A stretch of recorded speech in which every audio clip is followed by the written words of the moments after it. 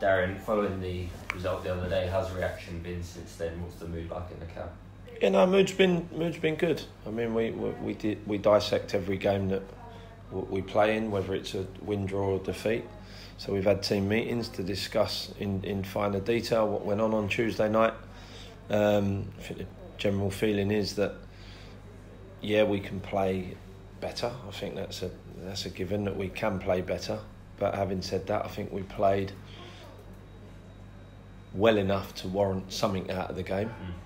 It's just obviously extremely disappointing for everyone to concede late, and you've got no time left in the game to try and recover the situation. But you know, we've discussed it. The mood's been good. We're still in a positive frame of mind, and we look forward to correcting it all against Chesterfield. A big talking point from the game result aside, David Tondo came off. How's he looking? Yeah, he won't be available for a few weeks. He's got a tear in his hamstring, which is really disappointing for him. Obviously, he started the season really well, and he's a big player for us. So yeah, unfortunately, we won't have David around us tomorrow. Looking forward to Chesterfield now. Obviously, they one of the favourites to go up this year. What are you expecting from them?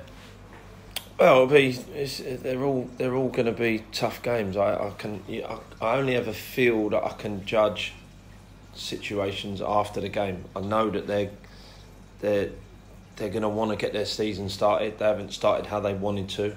I played under John Sheridan. He's a terrific guy and a very good manager. So I expect him to charge his team up, and they'll be ready to try and get their season underway.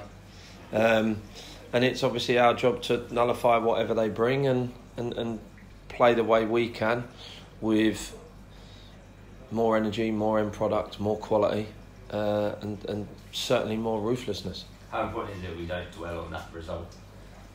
I'm not going to dwell on it.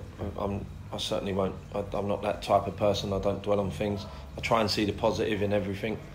You know, and although we are all bitterly disappointed with the result the other night, even if we'd have come off with a point, still would have been disappointed on the balance of play.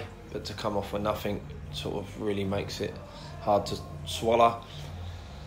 But as this league and this season, obviously with all these games in this first month, there's not a great deal of thinking time before the next one comes around. So that's a positive, because we've got another game tomorrow at home in front of our fans. Another opportunity to get 3 points, and you know, all being well, we could find ourselves back in the top 6 or 7, and it's all positive again.